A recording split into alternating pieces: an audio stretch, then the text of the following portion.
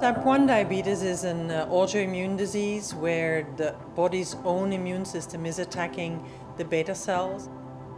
The immune system in type 1 is really the attacker, it's really the bad guy that we need to retrain to become, again, accustomed to beta cells. The product of Imcyse, the Imotopes, where we're trying to reorganize the immune system, is a very interesting approach to do that. Imcyse has been founded about 10 years ago as a spin-off of the Catholic University of Leuven in Belgium. The company was then relocated to Liège, where it's based today, and it has really taken on the task to develop these Imotopes as a way of treating patients with autoimmune diseases. Like a lot of things in research, it was a bit by hazard that it was discovered initially. By doing experiments in allergy, they found something not really normal and expected. And they explored why it was not normal, and they discovered a new way of working that could be very interesting to develop proactively. T cells are part of a lot of immune processes. What we discovered is that we could modify the function of the CD4 T cells. When we treated animals with such modified sequences, we could control all the inflammatory processes and all the autoimmune attack against the organism. Imcyse is developing a class of molecules that we call Imotopes. Imotopes are basically modified, naturally occurring epitopes derived from autoantigens that are responsible for autoimmune disorder. What we do is we take the naturally occurring epitope, modify them in a specific way, and create this new type of cells called cytolytic CD4 cells that are then able to kill the part of the immune system that is responsible for these autoimmune diseases.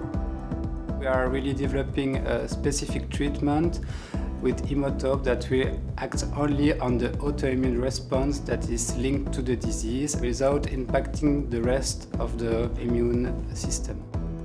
The Immotope technology lends itself to be applied in a broad range of autoimmune diseases. In fact, we have looked at hundreds of different diseases where we believe it can be applied. We decided to go first with type 1 diabetes. We feel that the technology has a special benefit in this disease. We have no cure for type 1 diabetes. We have no way to prevent type 1 diabetes. The Imcyse approach is a very interesting approach because it affects the effector T cells, those T cells that are attacking the beta cell. All of the other approaches have mainly been targeting regulator T cells, and it makes us really hopeful that this could have an effect in type 1 diabetes. Imcyse has for the first time tested Immotope in human beings in type 1 diabetes starting in 2017, and we finished this very first study mid-2019. We had very good safety results, but the next step is now to demonstrate that we will have some effectiveness of the product in type 1 diabetes patients. So with the phase 1 we made, we have already be able to identify some biomarkers and the immune response of a patient when he receives the product. So it will allow us to better understand the way those Imotopes, those peptides, act on the human immune system. Jusqu'à 3 mois, c'est-à-dire... The results of the recently concluded type 1 diabetes study were very encouraging, and we presented those results to a very broad audience. And based on these interactions, the Inodia network became interested enough to invite us to become member of that prestigious group. Imcyse came to Inodia because it is a consortium of academic partners, but also of foundations, JDRF and Helmsley Trust, of an SME, and also of pharmaceutical companies. Using the whole network of Inodia, we hope to really refine their treatment into a very efficacious and safe treatment for people with newly diagnosed type 1 diabetes. What are you expecting from such product on your side as a patient? I think it's very important because this product could be very selective for immunotherapy. Inside Inodia, there is a patient advisory committee to advise, to make comments at every level of the study, to ensure that the strategy of Inodia are aligned with the goal of people living with type 1 diabetes. The patient advisory committee will be in close relationship with Imcyse.